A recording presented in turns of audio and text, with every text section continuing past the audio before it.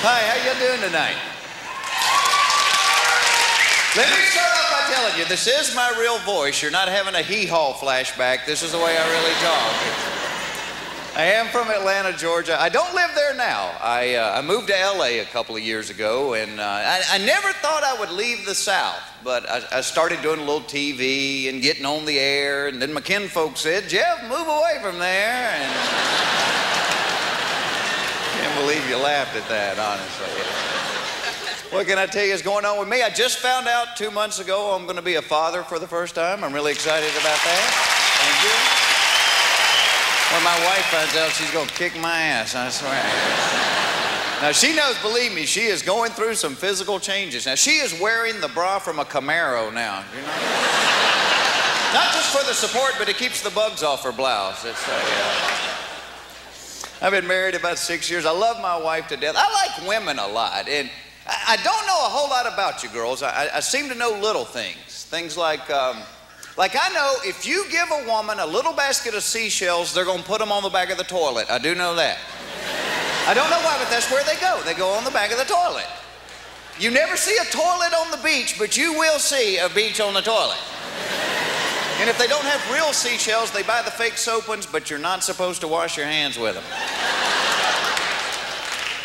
This past January, I drove cross country with my wife. I learned something on that trip. A woman's job on a long trip in the car is to sleep and control the heat and air conditioning. Every time I try to sneak the window down, she wakes up and goes, roll that up, I'm cold. It's like, why don't you hold a pan of muffins so we'll have something to eat when we get there? 5 days I hardly saw her. She was buried under all these jackets and blankets. Once a day I'd hear her voice, where are we? We're in hell. That's where we are. We're in hell. Just crossed the river Styx 2 miles ago. Now, the only fun I had on the whole trip was knowing everybody that passed our car on the right-hand side was laughing their ass off at her doing that open-mouth jello neck head bob.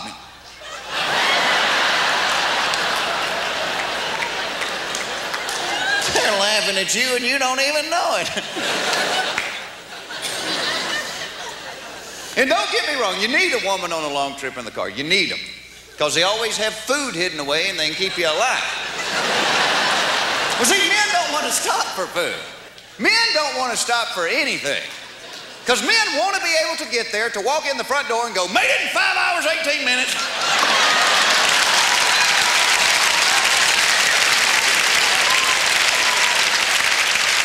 3 minutes faster than last year.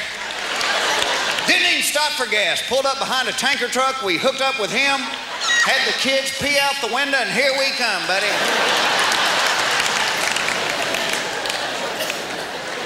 Like a lot of women, she takes a long time getting ready, but she's smarter than I am, so no matter how late she is, she can keep me right there on her schedule. This is her best trick right here. You're not wearing that, are you? No, I ain't wearing this. It's just what I'm wearing while you're getting ready.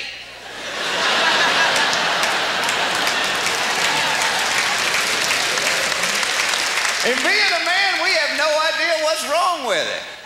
We try on everything we got. What about this? A sweater and a bathing suit. What do you think about that, huh? I got more. Hold on, I'll be back. It amazes me, as little as men know about fashion, girls, you still ask our opinion about stuff. We'll be ready to walk out the door. My wife will say something like, honey, which earrings do you like better, the white ones or the black ones? Oh, hell, I got a 50-50 shot at this. I'll say the white ones. The white ones? Now I've got to change this blouse. No! Never leaving this house. Crap, I got to shave again. When we're men, we just don't care as much about how we look. You never see a guy picking up his buddy to go fishing at 5 o'clock in the morning going, damn, Bill, you ain't gonna wear that shirt with them shoes, are you? It's after Labor Day, for crying out loud.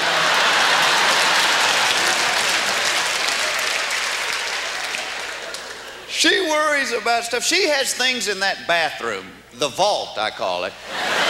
Because the door's always shut and whatever goes on in there costs a shitload of money. I snuck in one. She has things on one shelf for dry skin, oily skin, chapped skin, combination skin. Have you ever known a man with combination skin? I mean, let's say somewhere out on the construction site. Hey, Donnie, drop the hammer, come in a trailer. Now, Donnie, I'm not trying to hurt your feelings, but you have dry cheekbones and a greasy forehead. It's combination skin, Don. Well, I didn't want to say anything, but the men been laughing at you and calling you Mr. Flaky Face. Same thing with smell. She asks me every day, do I smell good? Like the way I smell? See, because if men have an odor, it's usually an accident. Charles, what is that alluring fragrance? Oh, that's Michelob. I hit a bump in a truck. Both sexes care about smell. They do, but women will go to trouble to smell good, and men are more like, hey, does this stink too bad to wear one more time? Maybe I should put it in the dryer. I think women feel a sneeze coming on. Every time before my wife sneezes, she reaches in her purse, pulls out a tissue.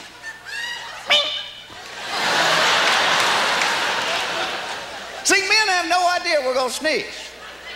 We can be riding a bus somewhere and be like, doo-doo-doo-doo, what?